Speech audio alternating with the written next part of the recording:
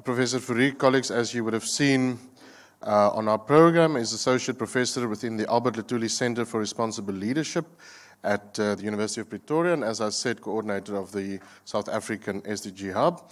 Willem will speak on the role of universities in achieving the Sustainable Development Goals. Willem, baie welkom en baie dankie.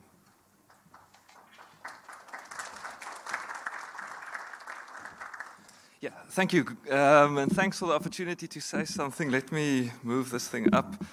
I have a love-hate relationship with PowerPoint presentations, which might be a bit of a dangerous thing, but I decided against a PowerPoint presentation today, so hopefully I can keep you engaged on a topic that I think is quite relevant and quite important. So good morning, thanks for the opportunity.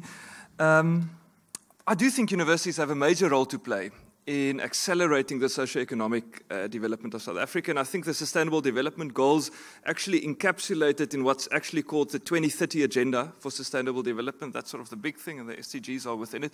Have a role, can guide us in understanding how universities can actually implement these goals. But I'm also quite glad to be here, as Leslie also referred to, due to very personal reasons. I completed both my undergrad and postgrad studies here at Stellenbosch.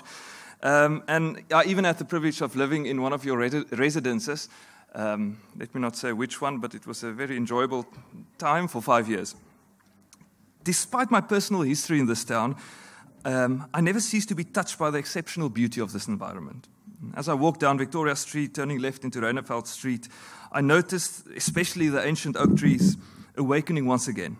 Looking further, Stellenbosch Mountain, the Simonsberg, even Botmaskop are no less impressive than they were when I studied here. The human side of this environment is similarly quite impressive. If anything, Stellenbosch has become more beautiful since I left in 2009. I noticed a number of new state-of-the-art buildings, well done to the university, in addition, of course, to the beautiful old Hoofgebou, Moederkerk, Kweekskool, and other buildings. But there's a danger in all of this beauty. We run the risk of forgetting that all is not well, even not in Stellenbosch. In South Africa, the majority of our people face major, often existential challenges. Most recently, the staggering figure of youth unemployment was in the news. 67% of our country's young people are not employed. And more than 6 million South Africans of all ages are unemployed. This is a crisis. But this is but one element of the dire situation many South Africans face. If you consider nutrition, about a quarter, 25% of our children are under the age of 5, according to Statistics' most recent stats, are stunted. If we look at health indicators, situation is surely not better. About 7.5 million South Africans are HIV positive, with women aged between 15 and 49 the most vulnerable group. Even if we broaden our view beyond our national borders, we notice more reasons to be deeply concerned. The impact of our activities on other species is well documented. It is generally agreed that the planet is currently facing only its 6th mass extinction of plants and animals. The 6th. Scientists estimate that the current extinction rate is up to 10,000 times the so-called background extinction rate. This means, put simply, that between 30 and a massive 50% of all species could be extinct by 2050 due to our activities. The recent alarming report of about a 90% decrease in the world's largest and most remote penguin population, I think, illustrates this point very well. Many scientists are of the view that our impact on the environment are leading to changes in climate that will endanger our very existence. It's a crazy thought, actually. We are also seeing major sea changes on a geopolitical level. In my view, one of the most disconcerting developments is the fact that the very country that acted, and that's the US, as custodian of the so-called rules-based international order, seems to be actively dismantling it. This surely provides other countries with the opportunity to update and even rewrite the rules of the game, but at this point, there's no reason to be excited about this rewritten rules. Relatedly, we witness the much-discussed European drift to more explicit nationalism and the rise of movements that seem to undermine respect for fundamental human rights. This adds to the sense that things are also not well on a geopolitical level. It is in this rather complicated context that South Africa resolved, together with 192 other countries in the UN General Assembly, to realize the 2030 Agenda for Sustainable Development and its Sustainable Development Goals, or the SDGs. Just a quick point. So usually when people refer to the 2030 Agenda, the SDGs are included in this, but the 2030 Agenda is slightly more extensive. Now, the 2030 Agenda and the SDGs are certainly not perfect. A host of legitimate criticisms can and I think should be mentioned when one discusses the SDGs. And I think it's quite helpful for people promoting the SDGs to also be their fiercest critics. As people based at universities, on the other hand, we're in any case supposed to be critical. So let me start with a few legitimate points of criticism against the SDGs. Now, the SDGs are these 17 goals, 169 targets, and more than 240 indicators that I think many of you might know of. Now, one, and I think the most fundamental point of criticism relates to the value add of the Sustainable Development Goals. If you look at these goals, you see education, health, nutrition. They seem to cover things that governments are in any case supposed to do. In what sense are they new? That's the first question. Isn't much of the progress that will be ascribed to the SDGs in 2030 on track, on course to happen anyway? This criticism is particularly plausible when one compares the SDGs to South Africa's National Development Plan. A report that's at this point not yet released, where the government compares the NDP to the SDGs, says there's I can't remember, something like 76% convergence, even higher. So what's new? What's the value add? A second point of criticism has to do with the relationship between the SDGs and national development priorities. Most people versed in development studies and development theory know that really transformative development happens when people formulate their own priorities and then they seek to implement it. Isn't there a bit of a contradiction now trying to superimpose this global agenda onto national development priorities? How do you relate them? In South Africa, Kenya, Nigeria, other countries, you also sit with the challenge that these countries and our national development plans were adopted before the adoption of the 2030 Agenda. Now, you can surely not change our national development priorities just to reflect the SDGs.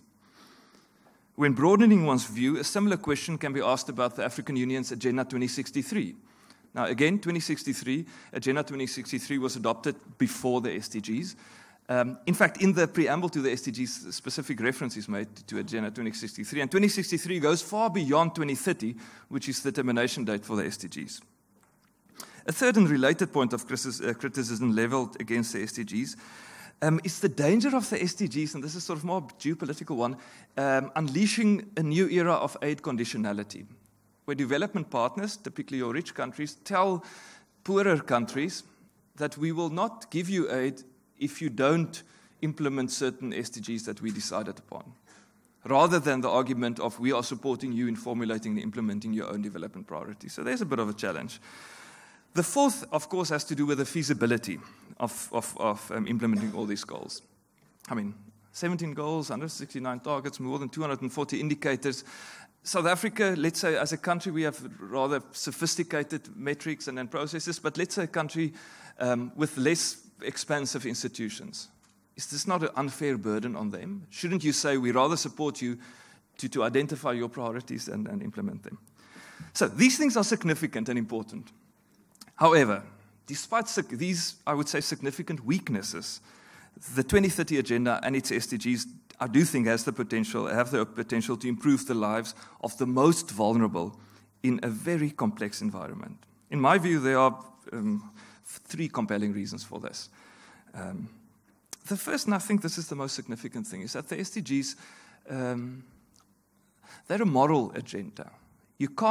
No country is compelled to implement them. They're sure they signed the documentation, but there's no legal instrument of forcing countries to implement these things. This opens up the possibility of recovering the most fundamental, in my view, reason for driving development. Development, in the first instance, is about recovering a sense of shared community and improving the lives of the most vulnerable groups and individuals. And this moral thrust you find in the preamble to the SDGs, where they say it's about reaching those furthest behind first. According to me, this is extremely powerful. In environments such as South Africa, but also globally, where many groupings vie for influence, often at the expense of others, the SDGs have the potential of reminding us of the moral principles that go beyond our own interest, that bind us together as human beings. I think that's a very, very deep and a convincing reason for being excited about the SDGs. Secondly, this 2030 agenda, I think, has the potential to increase efficiencies in the existing system. Now, throughout the SDGs document, one finds the emphasis on the notion that the 17 SDGs are indivisible or indivisible. Sorry, I'm Afrikaans. I don't always know how to pronounce it. It's always this, when I prepare my speeches, I'm like, how will I pronounce it today? Viewed from one perspective, this seems, of course, like an unfair burden, because they say it's an all or nothing affair. Either you implement all 169 targets or you do nothing. However, the logic behind it is the following, and that's part of the logic we also see in this really nice representation of SU's Stellenbosch's focus areas. And that's the development is complex. To solve health problems in a village, you need to address water and sanitation. You need to do something about nutrition.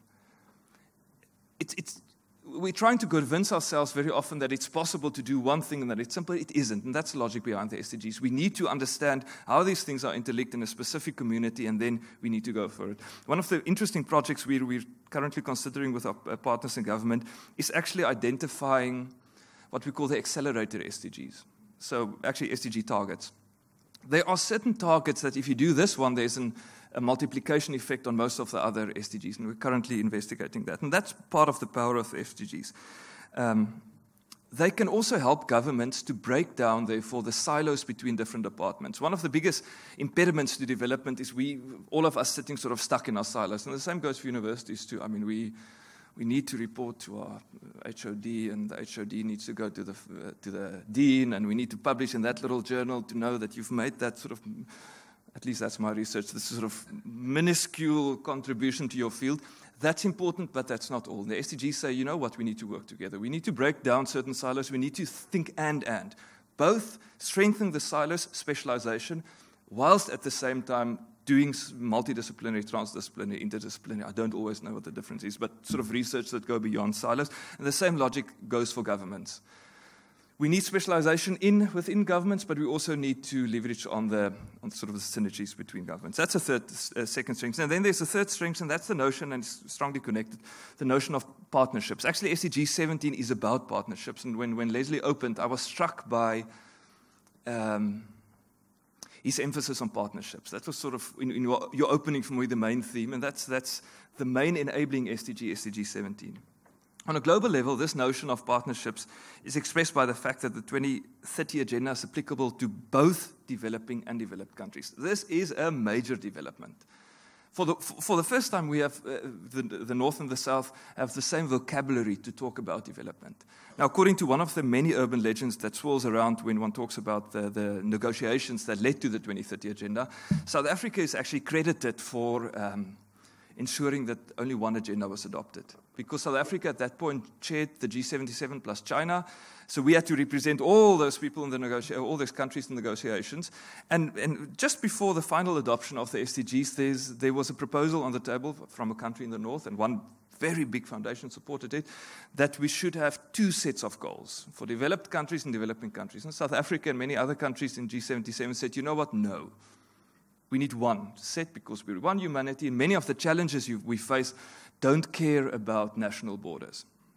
And that's one of the powerful things. And I think we're not making enough of this shared vocabulary presented by the SDGs. So, in my view, the SDGs are potentially extremely transformative, but especially on a meta level, on the level of breaking down silos, on the level of capitalizing on the shared vocabulary, on the level of recovering the moral core of development.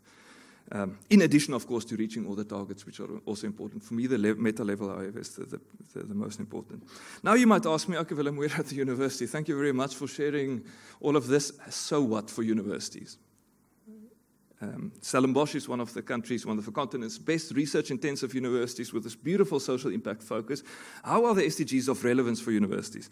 Now, in this regard, I would like to start by distinguishing sort of two ways in which the SDGs can be of relevance. The first is indirect relevance. Because they are so all-encompassing, most of our activities are already indirectly relevant to the SDGs. I wanted to say little, but it wasn't little. We did a major study of research published at 4 of the most research-intensive universities in the country the past 3 years to find the indirectly SDG-relevant research, and that was about 70% of all research published at university. Because you do something on infrastructure or water and sanitation or maternal mortality, you're already doing something on the SDGs. The slightly more difficult one is asking, when are the things that we're doing directly SDG relevant? And there you find much less research and much fewer, I would say, projects. There's a danger in this also. Because seeing that the SDGs are also all-encompassing, you can easily rainbow wash. That's what they say these days, rainbow wash with the colors of the SDGs. Anything you're doing, saying it's SDG relevant. The challenge lies with using the more detailed metrics, the targets and specifically the indicators, to say we are actually contributing to this very specific indicator, rather than just saying we're doing education, boom, it's SDG 4. I don't think that's the most helpful approach. If we want to be slightly more specific, I'm often guided by a report released by the Sustainable Development Solutions Network's Australia Pacific chapter, which is sort of viewed as the Bible of universities and SDGs. And they identify 4 sectors or concepts in terms of which universities should actually think of implementing the SDGs. The first is in our teaching and learning. Of course, one of the most important things we do as universities is to provide students with the knowledge and skills needed to address topics related to the SDGs. In my view, the most important thing in this regard is actually for us to use the SDGs as an excuse to rethink our curricula. So there's, again, using the vocabulary to drive a process that universities should in any case do, and that's constantly updating their curricula. I think there's an opportunity. More specifically, they provide us with a useful platform for infusing our curricula with cross-cutting skills, such as systems thinking, critical thinking, self-awareness, teamwork, problem-solving mindsets, creativity, entrepreneurship, even beyond business. So there's, in terms of our teaching and learning, a great opportunity. But again, you see, I like to focus on this meta-level opportunities that the SDGs present, because I think that's where their most transformative potential lies, the most of their transformative potential lies. The SDGs also, if we think about teaching and learning, provide us with an opportunity to empower our students. All universities have societies, have sort of informal and formal groupings of students, and the SDGs provide a great opportunity for students to focus their activities and to think of solutions that we wouldn't have thought of on our own. When we tell them, you know what, is it not possible for you, your society to think of ways in which our university can break down silos between faculties, or ways in which our university can actually heighten its impact? Students can actually and want to experiment often on our behalf. There's another opportunity in my view. The last elements of our teaching and learning is that the SDGs provide us with opportunities for non-degree training. Certainly in Pretoria, but I'm 100% sure also in Stellenbosch, national and provincial and municipal level, government is asking us, equip us with the knowledge. We don't know how to do it. And I think there we also have, in terms of teaching and learning, a responsibility towards society. Then there's, of course, research. I think the starting point for using the SDGs within the research context is simply highlighting research that's already SDG relevant. I think that's the easiest. That's sort of the quick one, the low-hanging fruit. But it could be much more than a public relations exercise, because many universities are using the SDGs simply as a PR exercise. The SDGs can also help us to put together impactful research groups that identify complex problems and that are clever enough to develop complex solutions to these problems. And I think, again, that's where the SDGs are quite impactful. 2 other things, I mean, with research we can go on, centers of innovation, all those things, that's already covered. Another thing that universities often forget is that our governance and operations provide us with an opportunity to role model how the SDGs can be implemented. How does the University of Stellenbosch's supply chain look? How does Stellenbosch manage its buildings? What's Stellenbosch's stance on gender inclusion, gender equality? These things are already, I mean, if universities can actually role model the ways in which they implement the SDGs and show other actors in society that it's possible, one has a potential to accelerate development. And then the last thing, and that's the most important, so let's leave the best for last, is external leadership, which is your social impact to a large extent. Of course, universities play a much larger role than simply conferring degrees, publishing research, or developing innovations. We are also public entities in South Africa at least, with an important public role. Or, in the language of your conference, universities also launch and manage targeted activities with social impact as its main role. So in addition to public engagement, the SDGs do provide a useful framework for focusing and measuring a university's impact. And I think that's to a large extent the way in which you also think about it, going beyond your rainbow washing, but saying we want to measure the impact, and the SDGs give us this framework. In my reading of the current higher education landscape, Stellenbosch is actually taking the lead in this regard. I've done some research in preparation for this, and it seems to be the case. Your impressive online platform, as well as your emerging metrics to categorize and even measure SDG-relevant engagement, are really defining the national conversation. In fact, I suspect that my university and many other universities in the country have a lot to learn from University of Stellenbosch in this regard. The challenge, however, lies with how to share what you've learned and how to build networks with like-minded institutions in South Africa. Because, I mean, this is the tension, of course. Universities want to position themselves whilst building networks. Now, how do you strike this balance? That's a challenge, but that's a challenge all universities are faced with.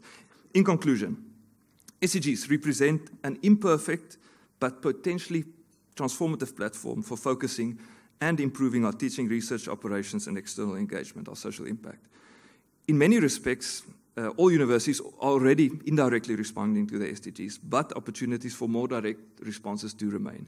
It is now up to us, all of us, together, to envision and implement innovative and transformative responses to the SDGs. But we should ensure that these responses aren't simply ends in itself, but that they are targeted interventions that reach those who are furthest behind first, in order to build more humane societies, which I think is the deepest motivation of implementing the SDGs. Thanks a lot.